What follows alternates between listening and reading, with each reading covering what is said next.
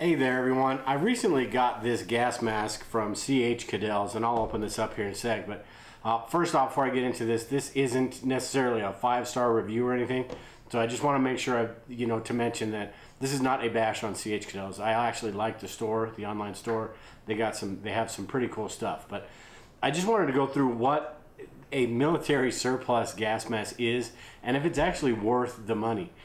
These are only about 13 bucks, and honestly I got this as kind of a gag gift for my son, who is constantly giving me a hard time. We kind of go back and forth, constantly giving me a hard time about being a doomsday prepper, really extreme and all that. So I figured, I'm gonna get you a damn gas mask for Christmas.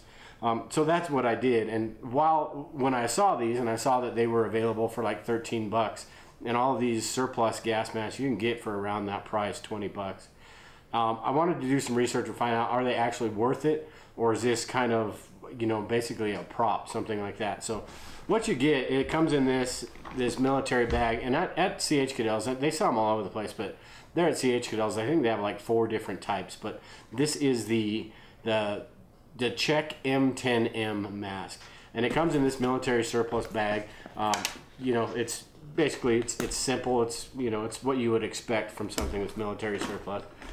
And then inside, and I've already opened this up, so this comes sealed, the one I got anyway. I've read some things on the Survivalist boards about this, sometimes they're not sealed and all that, but this one was. And then it comes with a couple extra, I believe these are fiberglass filters, which there's the problem with the military surplus, and I'll get into that in a second. And it comes with the gas mask here, which it's also got a couple extra eye lenses, or a extra eye lens right here.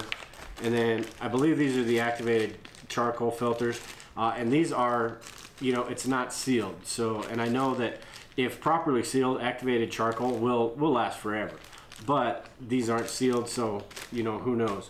And the mask here, it seems like the plastic and everything is in good condition for being surplus. I've read a couple things on Survivalist boards as well, and I like, on a side note, Survivalist boards is a pretty cool forum because it has a lot of different opinions and a lot of people that know what they're talking about. So if you get one guy that tells you one thing and it's blatantly wrong, there's a lot of people there that are going to say, hey, don't listen to him, that's not good advice. And there's people on there that say, hey, you know what, I'm not real sure, but this is what I think, and it gives you some ideas to look stuff up. So anyway, I like Survivalist boards, but they talked about how sometimes this plastic, this rubber, can become old, fragile, and cracked, and not as functional as it should be. But this seems like pretty good quality. It seems like it's in the condition it should be. But my issue with the military surplus, and I'm not a guru on what types of masks, filters, all of that stuff for nuclear wars, fallout, chemicals, all of that stuff. But from what I've read and what I understand, and if you guys have any comments or know any more or have any suggestions, please leave a comment below. But what I've read is they're military surplus for a reason. They're either really old, outdated, they're past their expiration dates, and just like canned foods, I assume that just because they're past their expiration dates doesn't mean they're ineffective. It just means that the military isn't going to put people's lives on the line for something that might not work. So, but again, with the military surplus, how long has it actually been classified as surplus? How old is it? How is it packaged? Like these activated charcoal filters. Great and all, but are they gonna last? Are they gonna do anything for you? And that's the issue you get into with this military surplus stuff. Yeah, it's a great price, but are you willing to put your life on the line basically and trust these? Now, just because they, I wouldn't personally trust this for some kind of nuclear fallout thing or chemical biological attack. They're gonna be better than a bandana. I mean, they're going to be better than you've seen, like on the movie 10 Cloverfield Lane, where they have the 2-liter water bottle homemade gas mask. It's going to be better than something like that. And you could probably actually find some of these activated carbon, these charcoal filters, for certain types of gas masks. You just have to do some research and figure it out. You could probably find some of these that lasted, but they, depending on how they're packaged, they're only good for a certain amount of time. These fiberglass filters, I believe, don't last, and these are actually sealed in the bag, but you know, it's not Mylar or anything, so I'm not sure how much I would trust these either. But they are actually sealed.